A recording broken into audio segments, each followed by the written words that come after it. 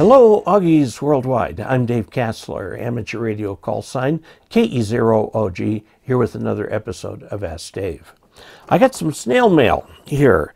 This is from KE5NHU, Lee Derwatcher. And he says he saw my episode 391, which is quite some time ago. The subject is, what am I tuning when I tune my antenna tuner?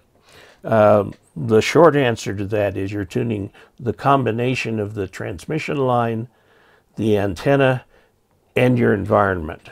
Okay, all of that is being tuned when you do that. Now, he said that he bought an external tuner for some antennas that he has, and he found he didn't need it, that the tuner would tune it directly. Now let's look at the specs for the tuner. These are found in section 11 on antenna tuner operation. And if we zoom in on that,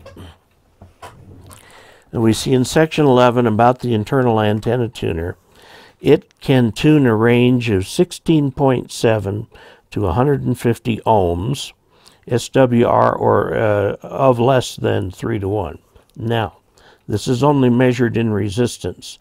It is possible, for example, that you might have a impedance on your antenna of 50 ohms resistive plus 50 ohms reactive, which should probably be a pretty capacitive antenna, too short. And it might still tune that, okay?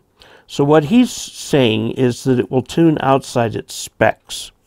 Now, I have no way of creating artificial loads other than my 50 ohm load, so I can't really test how far out this can go. I need to create such a load.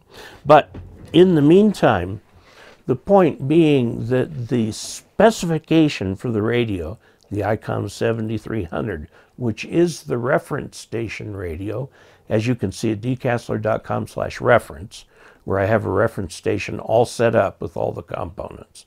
And the 7300 is the reference station radio. You will find that the tuner will do probably a little bit better than that, and the tuner may reach out to tune it and only be able to tune it to 1.5 to 1 SWR, and then it will let that go. All of that may be true, but the specification for the radio is 3 to 1 or below. Now, you might try your radio with the antenna to see if it will tune it before you go out and get an external tuner. Now, a couple of reminders. If you are using an external tuner, do not use the internal tuner. They will fight each other, okay? You'd think, yeah, well, one can get me close and the other can get me closer. No, it doesn't work that way. One tuner, either external or internal, but not both, and then get your antenna up and going. Now, external tuners will commonly tune up to 10 to 1 SWR. Please understand that a 10 to 1 SWR, your feed line is extremely inefficient, and you're going to end up heating your feed line with the circulating currents in the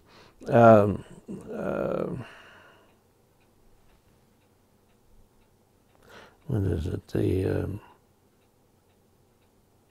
In the tank circuit made by the antenna tuners, reactive components, plus the reactive components in the antenna, with the feed line acting as a relay between the two.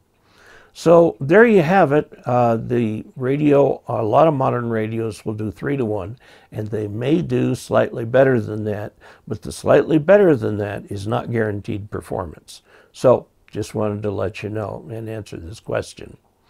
Until we next meet, 73.